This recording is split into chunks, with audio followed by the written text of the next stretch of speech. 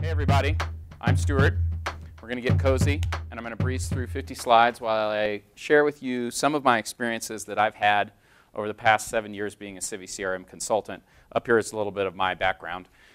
I have the unique perspective, well maybe not unique, but hopefully valuable perspective, that as a consultant I have seen nonprofits come and go, staff come and go, softwares come and go over the last 7 years, and realized that there was a greater problem and a greater challenge than just choosing which software to use and how to log on and create new pages. And that challenge has to do with the general nonprofit ecosystem and the challenges that we face as part of that ecosystem. We are located here in the middle, CiviCRM as a company, the consultants like myself, and you as people who work for nonprofits or people who help nonprofits.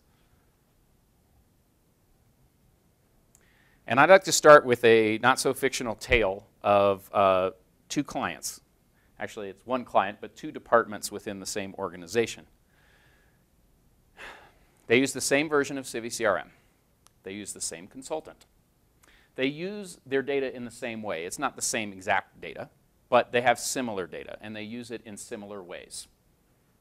Yet, one department is struggling, whereas the other is succeeding and reporting that they're very satisfied with CiviCRM, whereas the other one is not. Why? Any ideas?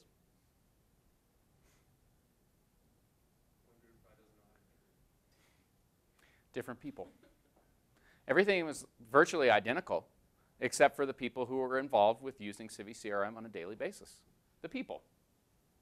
More specifically, hiring the right people, training the people, making a plan for turnover, which happens inevitably in nonprofits.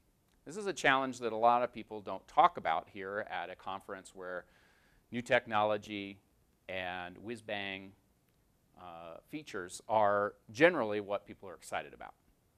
But the day-to-day drudgery in the office is perhaps the largest challenge that nonprofits face with technology. Here's another example.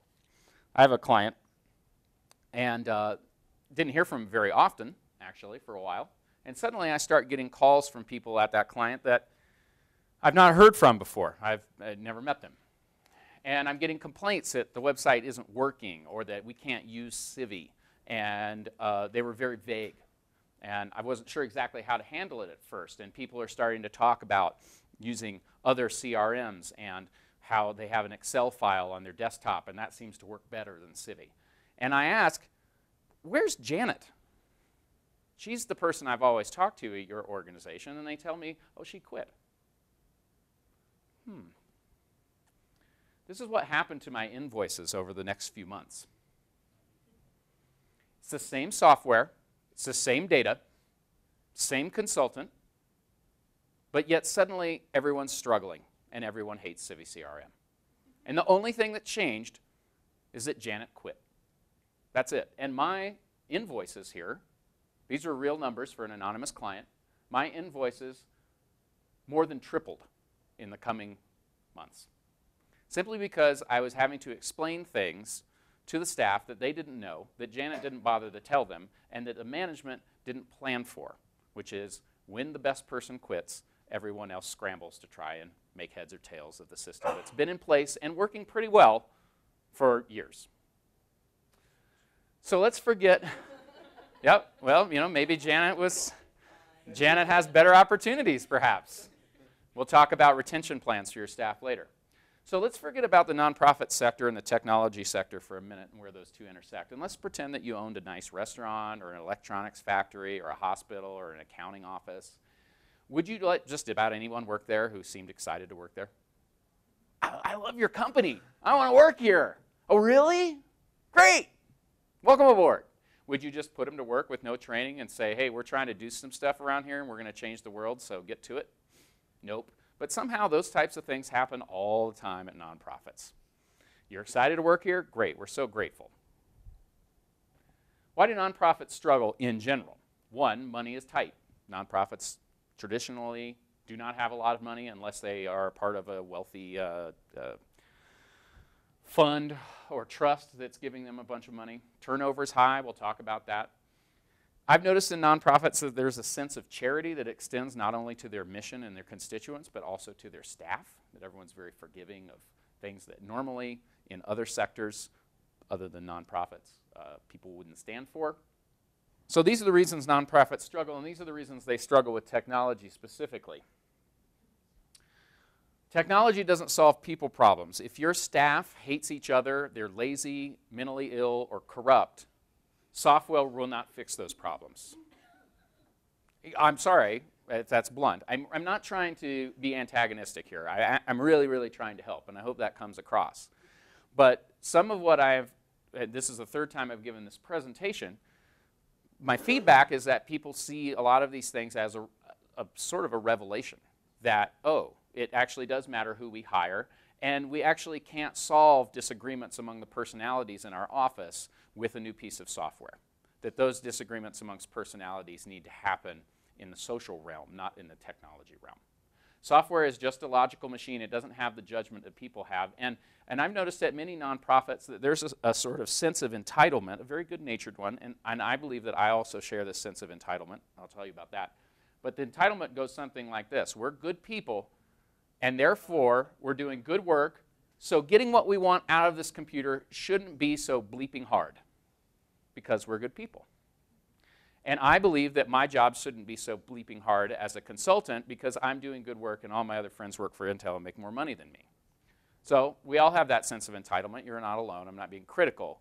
But you think that because you're doing good work that the computer owes you something. And that's just not how computers think. Nonprofits spend money on technology, and are you all familiar with the N10 organization? They did a survey. There's a link here. You can download these slides. If you go to the website, the slides are available right now to download. And you can click through on these links, and the key points are that smaller nonprofits tend to spend more as a percentage on technology, and all organizations spend more on consultants than they do on actual software fees. Those are just facts. My takeaway from this, after reading it, and you can make your own takeaway, is that increasing your staff technical capacity will reduce your costs and improve your results, regardless of if you use CiviCRM or another CRM or what kind of website you have. Managing data is hard, regardless of what CRM you have, or if you don't even have a CRM at all, you just have some Excel files or some file cabinets in the basement. Everyone hates their CRM sometimes because it's a computer, and it doesn't think exactly like we think, and it forces us to be organized, and sometimes being organized is a pain in the butt. Working on a computer is a necessary skill for your staff before they are hired. I'm talking about using email, using Excel, being able to use Microsoft Word. I don't believe that you're in the business of training your staff how to use basic Office products. CiviCRM should be a step up from that and a more complicated task, I admit, but they should have a basis of essential computer knowledge already. Using CiviCRM or any other CRM is not the right job for everyone. We need to understand that who you hire matters and how you train them matters, and not everyone is suited to every task on the planet. People inherently don't like change either. So here are some nonprofit staffing realities. In the study that I read, 20% of nonprofits report turnover of staff, meaning people quit, and then they have to hire somebody else, or they're fired. They report this as their biggest human resources challenge, yet 90% of nonprofits have no formal retention plan for their employees at all. And a retention plan means you do this, you get a raise, we want to make sure that you stick around. How can we offer you extra benefits and bonuses? How do we deal with the fact that someone may have gotten an offer someone else? Do we make counter offers? Fortune 500 companies have not only hiring plans, but retention plans to keep good people. It's a competitive marketplace for quality employees. 17% is the annual nonprofit turnover rate for staff. That means 17% of their staff quit or are fired every year. And that is much higher than the for-profit sector. Hiring new staff in nonprofits is the most popular way to deal with a new project or initiative within an organization that is a charity. and that has changed in the past. It used to be they rearranged people within the organization to work on a new task, and that's good. So let me translate what that just meant. It means that sometimes when you have a new technology project or something important that's coming up, you need to hire a new person to handle that project because your existing staff does not have the skill set to handle it. Questions so far? All right. Only 22% of nonprofits have any recruitment budget. Recruitment means hiring bonuses, a budget to take people out to lunch and dinner, to fly to different parts of the country and set up a booth at a trade fair to attract quality employees. Only 22% of nonprofits have those, even for their EDs. And their most common hiring portal is Craigslist. When they need to advertise for a new employee, they do so on Craigslist most of the time. I went to a user summit last year in September in Washington, D.C. with a bunch of CiviCRM users, and the most common response to the question of what is your greatest challenge in implementing CiviCRM, I took this on my iPhone, sorry for the low quality, and everyone had little clickers in their hand and they answered C, and answer C was user error. So of people who already use CiviCRM or are in the process of converting to CiviCRM, their most common problem is not how do I import this or how do I set up a custom field or the API or the blah-de-blah-de-blah. It's somebody screwed up and didn't understand how to use the machine. Training. So here's some real quotes from real clients. Please stop me if you have any questions. I asked all my clients, I'm doing a presentation, would you please tell me how you hire and train people for success? And if you don't feel that you've been successful, please tell me why and give me some examples. Here's what I got. A person had a bad experience. They went away on maternity leave. They're a pretty adept user of CiviCRM, and when they came back, the person who was in charge meant well, but didn't know what she was doing, and she tried to import a bunch of stuff into CiviCRM, created 1,500 duplicate records, then panicked and threw away most of them, but not all of the duplicate records, along with several dozen real contacts with real data that are now trashed. And we cleaned up the mess when she came back from maternity leave. I asked her, what could you have done to prevent this? And she said, well, I could have let you know I was going on maternity leave. I was unaware. She didn't tell me she was going away. She just went away, and I didn't hear from her for a few months until she got back and then told me what had happened. So their consultant was completely unaware of the situation. That's number one. She could have trained someone else. They could have purchased a book or invested, and the executive director could have recognized the need for training and expert support and factored it into the annual budget. They had no budget for training whatsoever. Here's another bad experience. A key person quits an organization. In fact, it's the Janet example from earlier. They knew that Janet was leaving. They had 3 weeks' notice. I didn't. No formal training or transition was scheduled. Instead, a director, a supervisor, contacted me directly, failed to mention that Janet was leaving, requested a bid for new functionality on the website. They need something new. I responded with that bid. 3 weeks passed, and a new employee asked me how they can create a web page. The urgent request for new functionality was canceled, and that was never built, and no training was used. So what could we have done to prevent this? We could have scheduled some training. We could have prioritized maintaining your current workflow and systems rather than creating new workflows and new features on the website. And we could have hired somebody that was capable of self-identifying solutions rather than needing to call me for help for such a simple question as how do I make a web page? You create page, click, and then you type in some stuff, and then you save. And they couldn't figure that out. It was a pretty simple request, but they had also received no training either. Are we depressed yet, or are we slightly amused? Maybe a little bit of both. Okay.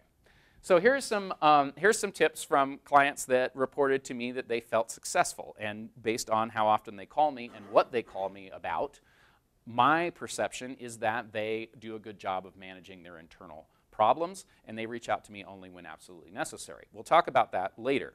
So again, my perspective here is as a consultant, looking at these organizations, hearing from them a few times a month, maybe, sending them an invoice for what I do, providing assistance on request. I'm not in their office, So I only get to watch from, it's like kind of watching your nephew that you don't see very often, watching them grow. Oh my, things have changed since I was here last time.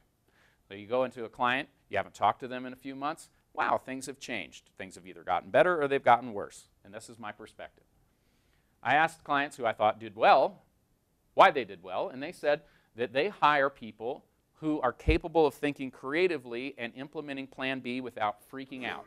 They understand core data principles and understand why CRMs in general are important. They understand why a CRM is better than just having a bunch of Excel files on your desktop. People who understand how to create accurate data and evaluate their work are important. Here's some other ones. We look for good problem solvers. We look for people who are good at parsing information.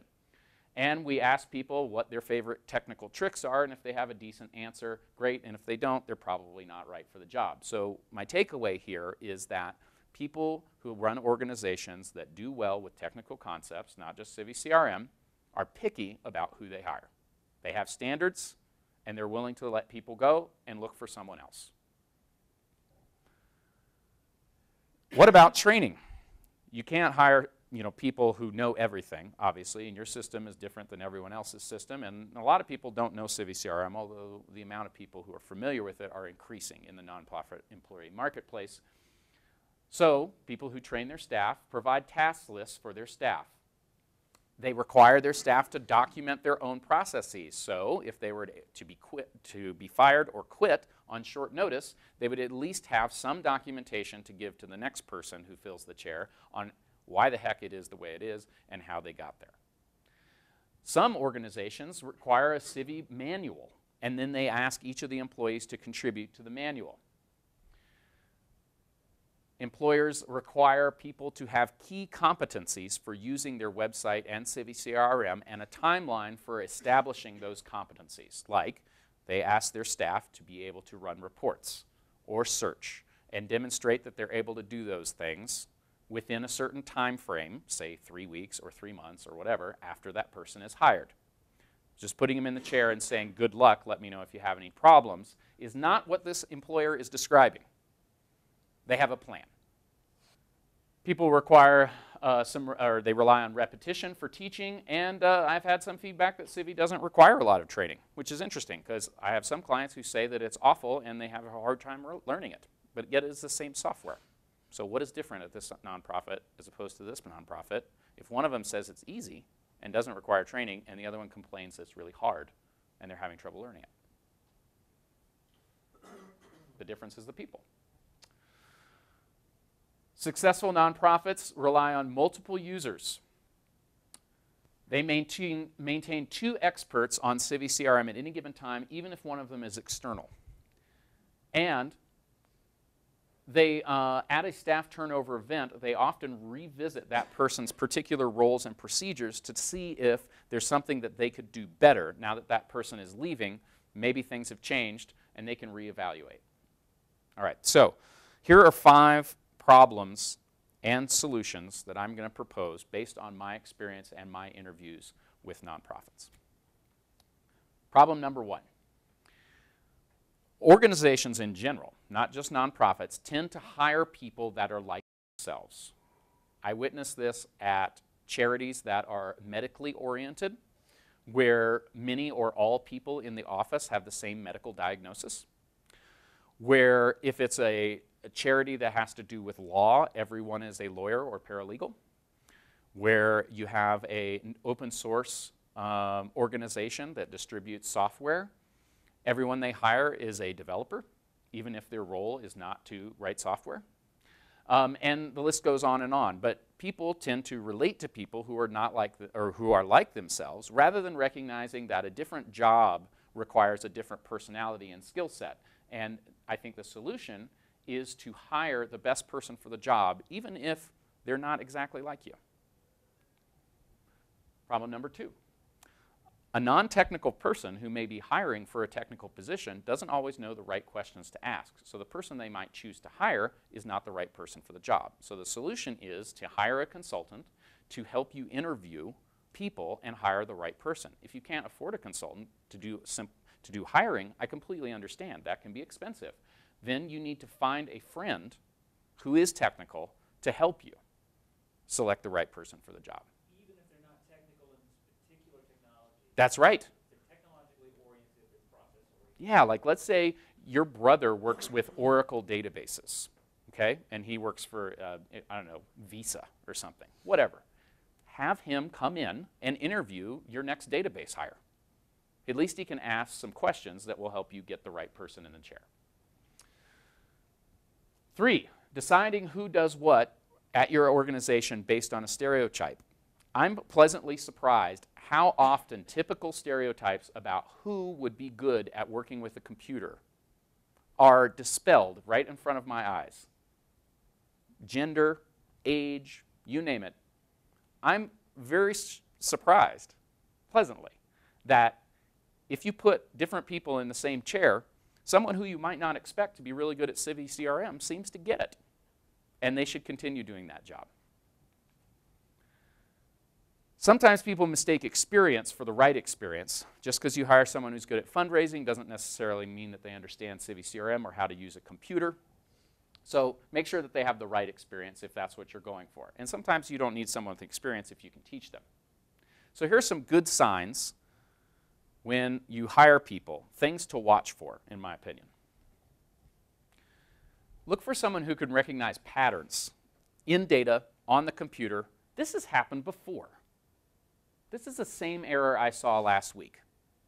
If it's just like, that's not the reaction we're looking for. We're looking for someone who can recognize a pattern and help you understand what's happening or help their colleagues understand what's happening.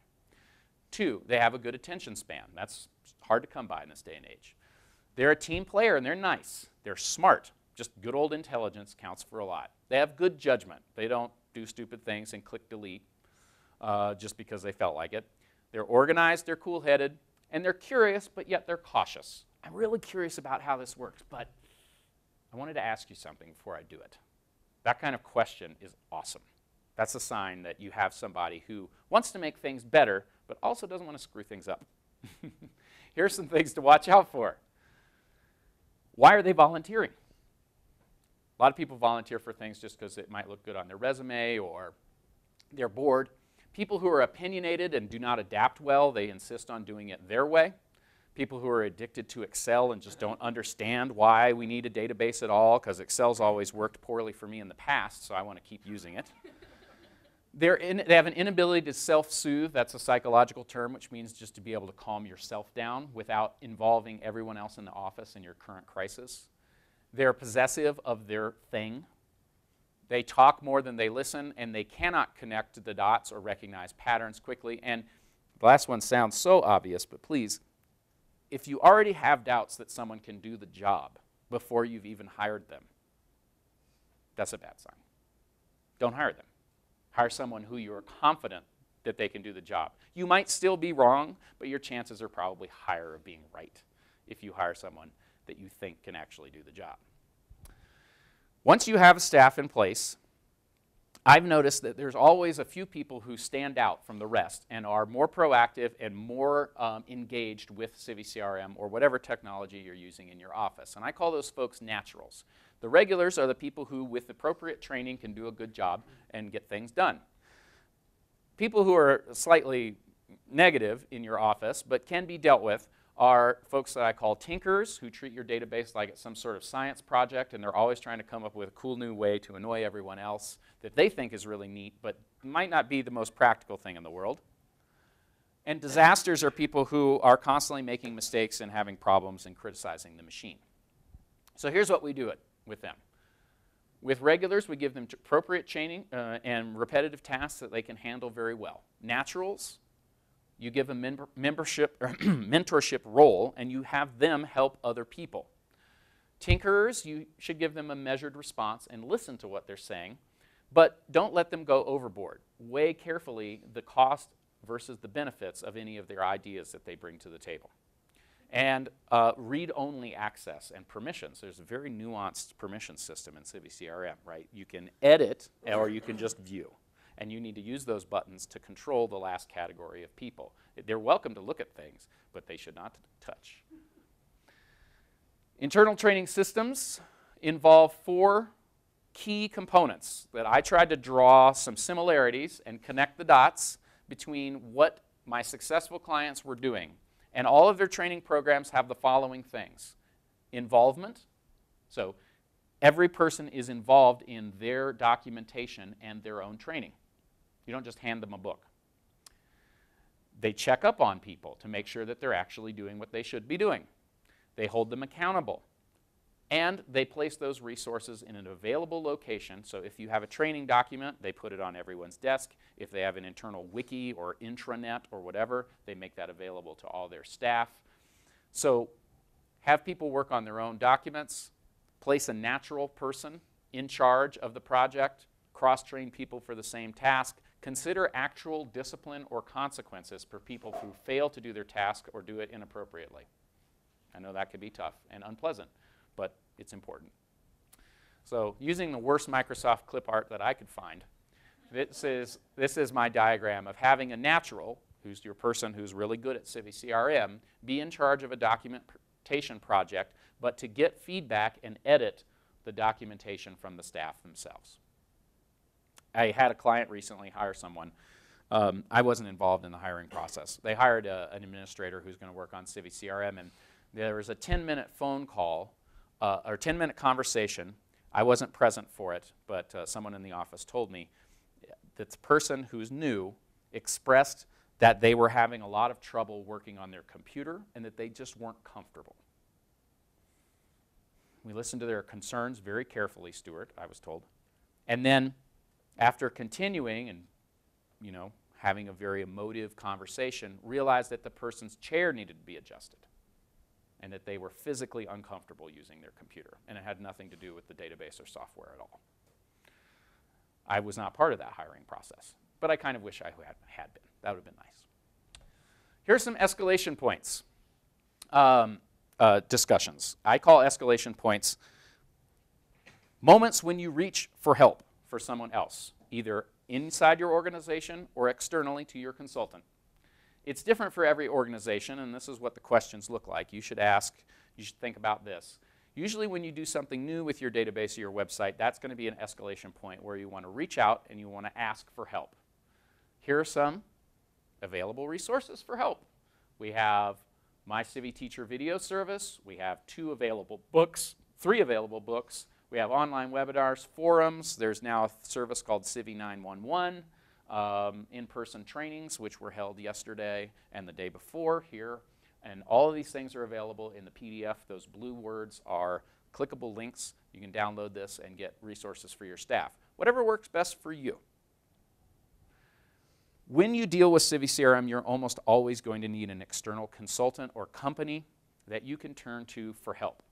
It's a little bit like having a lawyer. You shouldn't do anything without asking your lawyer, but if you ask your lawyer about everything, you're going to go bankrupt. So you have to use your judgment when it's important to reach out to your consultant and when we could do things internally, and that's what I talk about. That's what I mean when I talk about escalation points. I think a good relationship with a consultant is maintained over time rather than switching consultants all the time, because that helps. They build a familiarity with your website and with your staff. And if your organization and your consultant are both accountable for your success, rather than we delivered the product, see ya, good luck, I think that that builds a healthier long-term plan for your organization.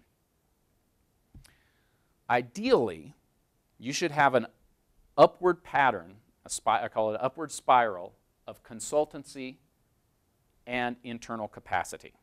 At some point in your organization's growth and development as a technical entity that understands how to use CiviCRM and other technologies, you're going to need to transition from, we want to save the world, but there's so much that we don't understand about technology, to a mentality of, we have a pretty good idea of what's going on. And when we don't, we call so-and-so. And that's going to be the upward spiral that reduces your costs and increases your success with any technology that you have in your office, not just CiviCRM. And also, you're going to spend less on your consultant bill. So here's some realities of general nonprofits. A 17% turnover rate, if you do the math on that, that means that 80% of the people you work with will be gone in 5 years. So 17 times 5 means that 80% of everyone you work with will be gone, and one of those people might be you. So how are you going to plan for your organization to continue to succeed with technology unless you have a training plan in place which is rugged and sustainable and can be passed down from one generation and one person to the next? A consultant, like I was saying in the very beginning of my presentation, a consultant can see, if you maintain a relationship with them for many years, can see the patterns and help guide new staff on why things are the way they are, because 4 years ago, your predecessor's predecessor decided to do it this way. And now you're changing, and that's okay, but let me help you understand the past so you can make a better plan for the future. The software you currently use today will likely be obsolete, unsupported, or bankrupt. I'm not saying that CiviCRM is going away. What I'm saying is the current version of CiviCRM that you use today, I guarantee you it will be obsolete in 5 years. You're going to have to upgrade it at some point. Same goes for Drupal and WordPress and whatever, as well as your operating systems on your computers. Those are all going to need to be updated. And if you buy commercial products, the chances that those commercial products will go bankrupt or be purchased by another company that will have different rules and different pricing structures are extremely high.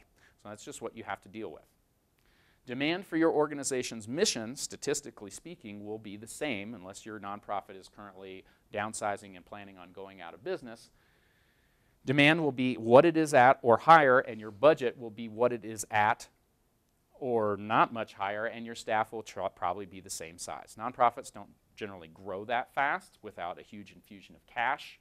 So you have to plan for things being pretty much the same in the office in 5 years as they are right now, but people wanting what you do just as much or even more. Your budget will probably be virtually unchanged. So now I'm going to get into a little bit of leadership and management stuff, step away from training, and just speak to the kind of successful transitions that I've seen at organizations and why some seem to succeed and others seem to struggle. And there's two factors there that I think are really important. One is the leadership of the organization, which starts with the executive director, and the other one is the management, which, depending on the size of the organization, could be also the executive director, or there could be other people who are in charge of various departments. And it's important to divide these two skills separately, because leadership develops a vision and aligns people to accomplish certain tasks, whereas the management asks a lot of questions like, how much is this going to cost, who needs to do this, and they plan and keep people accountable and use the resources effectively. Organizations that succeed have both. Not just a leader who comes in and makes a great speech and then disappears and the management is a disaster, and not just bean counters who don't know where the company is going in the long term. You need both. Organizations that succeed have both, in my experience, having watched 7 years of nonprofits get better or get worse. So when you develop a training plan for your staff, you need to be adaptable, it needs to be rugged and sustainable, and you need to remain true to your organization's vision and allow yourself to develop a training plan that does stay true to your vision. You need to find the right people for the job and do your best to keep the right people for the job. Here's some tough questions to ask yourself based on my experience watching nonprofits struggle. Is your nonprofit making short-sighted decisions, inflicted with shiny object syndrome, which is a technical term for, ooh, that's cool. Do we need it? But we should try it out. Or are we pandering to quarterly demands of our board of directors that want our numbers to be this, and so we're just scrambling all the time to see what we can accomplish? Is your organization, from a technical perspective or a data perspective, biting off more than you can chew? Are you trying to maintain a huge amount of data that is not particularly useful to you and takes a tremendous amount of resources to keep accurate? Crap data isn't worth anything. So if it's not accurate and up to date, it's not worth having. So I sometimes watch nonprofits say, we want to take the state database and we want to copy it, and then we want to keep it on our own, and then we want to make sure it's better. And that is awesome, but you better have a team in place that can actually make that happen, because if it's not accurate data, it's just going to fall by the wayside. Is your company spending money for technical projects, like pet projects, to accommodate the needs or complaints of a squeaky wheel in your office who might just be quitting soon anyway, or maybe they should be let go because they're not the right person for the job. I've actually sent bills out for a lot of work for people who just couldn't get how to do this, so I had to build this. And that costs companies a lot of money, and I was happy to accommodate that, but those people are now gone. And no one who's left behind gives a crap what I built because they don't need it, because they do it the way that it's supposed to be done in the first place. So are you spending a lot of money to accommodate a squeaky wheel? Maybe they could find another position in your company that would better suit them. And with your company, and this goes for technical or other things, the question is, would you accept a $10,000 gift to put a pear tree in your rose garden? Well, if you have a rose garden, do you want it to stay a rose garden? Or do you want to just do what is available to you and take an opportunity that's not true to your vision? So this goes for technical perspective, like we could spend a bunch of money to do that, but is that going to actually help us accomplish our vision? You decide. And when you're dealing with board of directors, you're dealing with high-dollar donors, you're dealing with intense management personalities, I just want to share with you a personal philosophy that sharing knowledge, information, and being respectful of those people is the best way for them to also treat you with respect. People who are often really bossy and want it done their way or are demanding are afraid because they don't know what's going on. So if you help them understand what's going on, they'll calm down very rapidly. If you're respectful of their time and you set your expectations of what you want them to do and how you want them to be involved with your organization and how your vision is important to you, and if they are aligned with your vision, then you want their help, and if they're not aligned with your vision, that's okay, but they don't necessarily need to work with you.